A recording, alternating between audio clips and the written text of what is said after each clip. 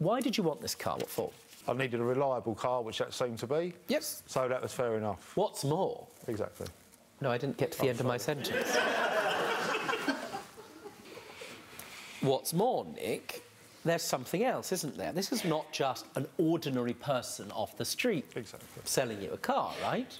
You've got a little stamp of quality. Was the fact that he was a mechanic in any way influence your decision to buy this vehicle? Definitely, yes. Did he say anything about the vehicle, the quality of the vehicle, or anything of that kind at the time you inspected it? At the time, no. At the time of the test drive, no.